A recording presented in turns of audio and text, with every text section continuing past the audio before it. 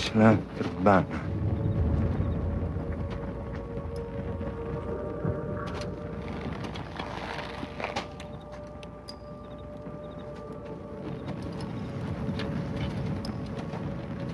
يهوذا لبارناش بنشا.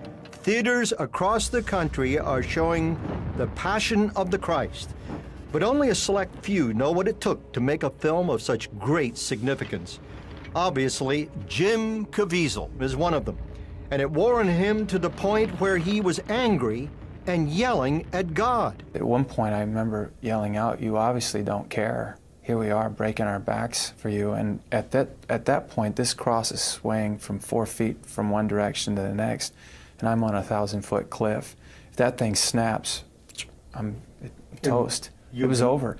And Mel didn't know what to do. It was just, we were in the middle of a shot, and all of a sudden the wind coming up this canyon. It's like going to the Grand Canyon and sticking a cross at the edge of it. It's all cemented in, and you know, you think you're safe, but then when those winds go, it's going back and teetering back and forth, and the hypothermia was horrendous. You're itching all over the place. I had a shoulder separation, if you've ever gone through one of those. And I thought, well, we got it. And then the next day, we watched the film, and it looked great and whatnot. And Mel says, "We can't use it." And I said, "What do you mean we can't use it?"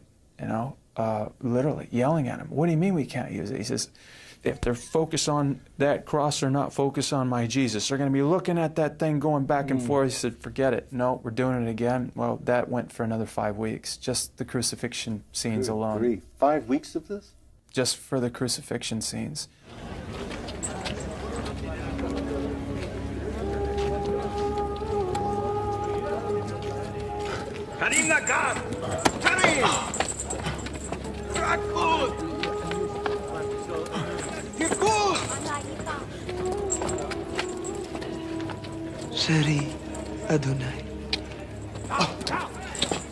Isaiah the prophet said that Jesus was so disfigured, and he was beaten and bruised so much that he was hardly recognizable as a person.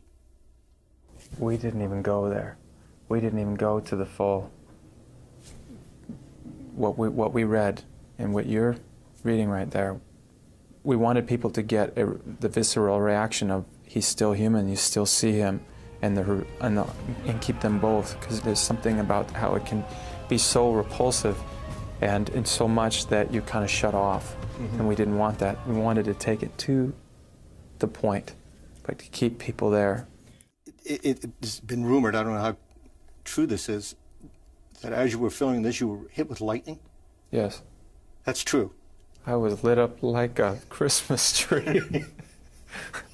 It was a shot I was doing on the Sermon on the Mount, and I knew it was going to hit me about 4 seconds before it happened. I said, I'm going to get hit. And when it happened, I saw the extras grab the ground in front of me. What they saw was fire coming out the right and left side of my head and an illumination around the whole body. And Mel, during the shot, they said, "Do you have it on camera?" Actually, what happened was he said action, and as the camera's panning, coming to me, right around here is where this light just generated. When he came, by the time he got to me, I hear Mel screaming out, you know, what the heck happened to his hair? I mean, I looked like I went to see Don King's hairstylist. 5 minutes after I got hit, Jan Michelini, one of the assistants, walks over and says, "Are you okay?" Then he got hit, and I said the difference was that they saw the bolt come down and hit Jan. They didn't see that when I was standing there. And all I felt was this like a giant, tremendous slap on my ears and about 8 seconds of like a pink-red static in front of my eyes. You had a literal miracle in the set. I mean, what do you attribute? I mean, you could have died. People get hit with lightning playing golf and they die. Yeah, or get incinerated. It's Jan. But the hairiest thing about it is Jan, who came up to me, had already been hit. And I mean, 3 lightning strikes on one film, one guy getting hit twice, and me getting hit, obviously, the one time. But and there were a lot of miracles. Other than that, kind of a miracle. I mean, on the set? Well, you know, one of the guys was a Muslim on the film. One of the guards that beat me converted. Had a real big experience in there, you know. But what was going on we had so many prayers worldwide for what we were going through, and I really believe that was important, because once that started happening, people started praying for us. Those prayers have supported this film and helped bring it this far. So what does Jim think about it now? Where does this film sit with those who understand what it took to make this movie? All the actors that worked on this film, some are not going to accept it, but the opportunity will always be there for them. Here's the other thing. It will stay with them the rest of their lives. Yeah. People are always going to come up to them. They'll always ask them about the movie they were in.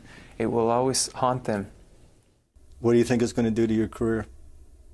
And if it did blow it out of the water? Right. This is what I feel. I believe I was called to play this role. I always felt in my heart, I didn't know if I was the right guy. Maybe he doesn't always choose the best, but he chose me, and I had an opportunity to say yes. And so I said yes. And so when I look out to all my fellow Americans and people in the world, I say to them, I want you to go out into this public and shamelessly express your faith in public. And that's what I've done here. And I can let it rest as it is. I don't know where it's going, but if it doesn't turn out where I'm continually working, I'm still an actor. I'll always be one, regardless if I get another job or not. But I fulfilled my mission right now. I felt what I was supposed to do right now. That was my opportunity, and I would have done it again.